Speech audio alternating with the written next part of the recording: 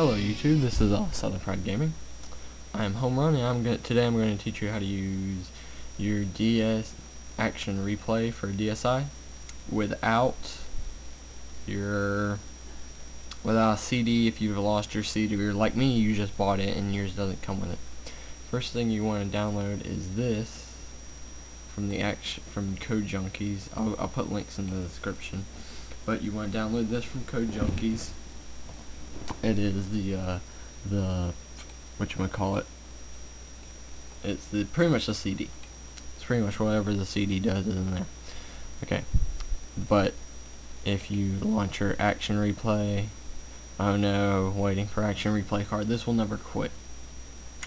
So what you need to do is, if you don't have the CD, you need to go into your device manager. Do this by going here, device, just type in DEVI and then go to the device manager, and you'll see sometimes it'll come up to unknown devices, but it's right here. That's because, well, I'll show you. You can update your driver software, browse, do this if it's unknown. If it's an unknown, like, it'll say unknown right about here, unknown system. Then you right click, update driver, then you browse your computer, let you pick from a select list, and then you put have disk. Now you want to go to browse, and you usually want to have it on your desktop. So let's see, you just go to desktop. I have it on my desktop, and this is for 32-bit Windows and this is for 64, so you want to do 64. You want to click OK. Next. Now this may work for some people, but it may not work for others. I don't know why it worked for some and doesn't work for others, but this is the error that you find. It says code 52 blah blah blah blah blah. Pretty much you don't have a digital code like a CD has, so Windows doesn't know if you pirated it. This is the new latest version of Windows, like stopping pirating, I guess. What you want to do is you want to use this program called Device Signature Enforcement, and then you want to go to sign a system file. Now what you want to do is you want to open up your DSi thing and go to your system, whatever you want, the system property thing, and then you want to do properties.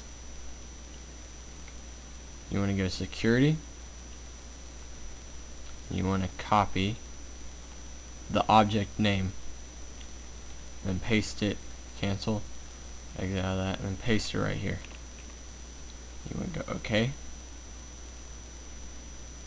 Little window should pop up, and it says restart your computer, and then you want to enable test mode. And you want to exit your computer, and then you want to restart it, so I'll show you what happens after you restart it.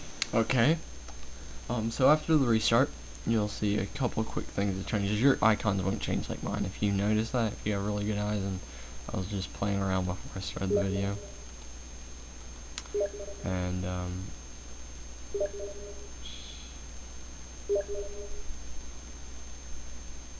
wait for it. Wait for it. Wait for it. Okay, so you'll see this test mode Windows 7, and then you'll have the build number of the program you used. Okay, so what you want to go do is you want to go back to your device manager. This may make your computer run a little bit slower, so I'd suggest like not running it after you do it, because look at my CPU right now. Yeah, that's bad. I don't know why it's so bad, actually. I have a pretty good thing, so. And see, your little icon's gone. And go into your action replay.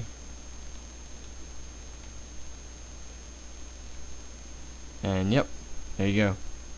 No more spinning circles. Thank you for watching, people. If this has helped you in any way, shape, or form, please subscribe to our channel. We need your help. We need it. We need it. We need it. We want to continue our channel. I'm not really motivated to continue it if I don't get subscribers. I'm sorry, but it's just me. But I will continue to do more awesome helps like this in the future.